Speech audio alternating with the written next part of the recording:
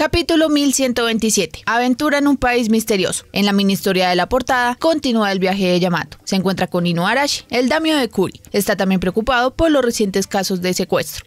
El capítulo inicia con un agente con pinta de vikingos que advierten fuego. Viene desde el bosque. Deben reportarlo a Taiyo Shin-sama. Unas abejas gigantes, son soldados abeja, han caído desde el cielo y están medio noqueadas. Un gigante le dice a otro gigante que los habitantes del bosque reportaron que el sonido fue porque Mimi-sama había caído. ¿Bromeas? ¿Qué le pudo haber pasado a la coneja gigante? En un castillo como de Legos, Nami grita: ¿esa cosa sigue con vida? ¿Qué rayos sucede con esa abeja gigante? Zeus le pregunta a Nami dónde están.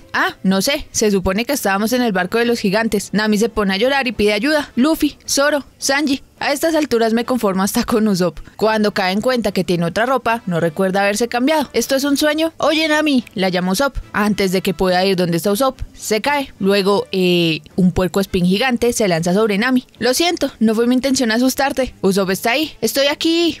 Y cuando Nami se asoma, un gato gigante está a punto de comérselo. Zeus medio electrocuta al puercoespín gigante, pero Nami cae al vacío donde está el gato gigante. El puercoespín cae encima del gato y eso hace que Usopp pueda escapar. Mientras Usopp y Nami corren, ella le pregunta si sabe cómo fue que llegaron allá. Cuando desperté ya estaba aquí. Responde: todo lo que recuerdo es que estábamos en el barco de los gigantes y nos emborrachamos. Nami recuerda lo que dijo el gigante, que esa bebida causaba alucinaciones. Sigue corriendo junto con Usopp hasta que llegan al borde de como la torre de un castillo. Usopp creyó que eso eran alucinaciones y se llevó un manazo del gato. El manazo no solo le dio a Usopp, sino que tumbó la torre del castillo y los hizo caer. Cuando llegan al suelo, quedan enfrente de un león gigante. Nami se cubre con Usopp y por allá en el fondo, Sanji la llama. Sanji, Luffy y Zoro atacan al león gigante ante la sorpresa de Nami y Usopp, y al fin no quedó claro por la traducción si Luffy usó la tercera o la cuarta marcha, porque decía cuarta pero se veía tercera. En fin, noquearon al león gigante y hablaban de que se comieron a un conejo hace rato. Sanji estaba preocupado por Nami. Nami dice que estaba muy asustada. Incluso Usopp murió. Usopp desde el suelo le dice que está vivo. No olvidará que lo usó de escudo. Luffy habla de que hay muchos monstruos apetitosos y no dudará en acabar con ellos. Zoro muy serio habla que deben encontrar el barco y saber si sus nakamas están bien. Sanji dice: esas abejas que atacaste tienen un alto valor nutricional. Nami se sorprende al ver la confianza con la que hablan. Es como si hubieran vivido aquí toda la vida. ¿Dónde demonios están?